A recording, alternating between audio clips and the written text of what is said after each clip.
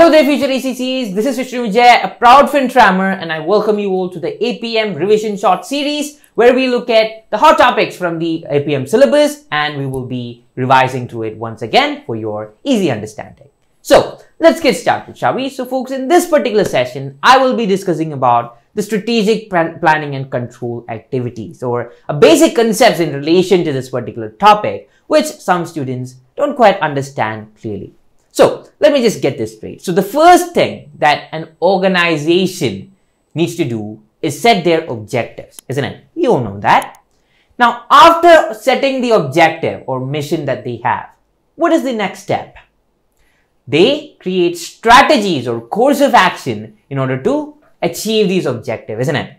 So this particular process is known as strategic planning. Okay, folks, it's basically deciding in advance as to what is to be done in order to achieve the objectives or long-term objective. That's basically the idea here.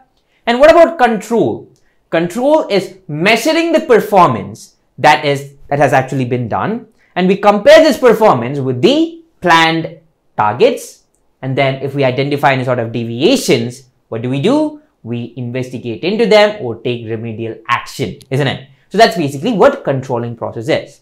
Now, let's talk about how CSFs and KPIs come into play here. And this is an area that most students are a bit doubtful of as well, isn't it? So let me just clear that up. So folks, after setting the objectives, what we do is we identify some critical areas where we can excel at, okay, or where we have to excel at in order to achieve that objective. And these critical areas are known as CSFs or critical success factors. Now, what are KPIs then?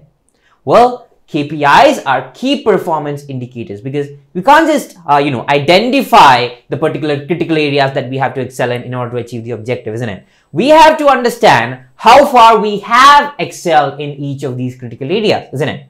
So for each CSF that we've identified, we also detect or we also put a KPI or key performance indicator for each of them.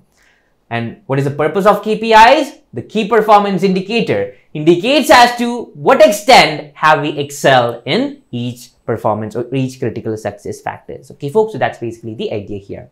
So to brief it out overall, first of all, there's the objective, and then we set out the critical success factor. We identify the critical success factor where we have to excel in, and then we set key performance indicators to measure the extent to which we have excelled in each of these KPIs. As simple as that, isn't it? So that's basically what I want to cover in this small session. However, we will be covering a lot of more interesting topics in the next few series as well. Okay, folks, so stay tuned for those and don't forget to subscribe to our channel and click on the bell icon for more informative content. Okay, folks, so till then, this is FinTram Vijay signing off.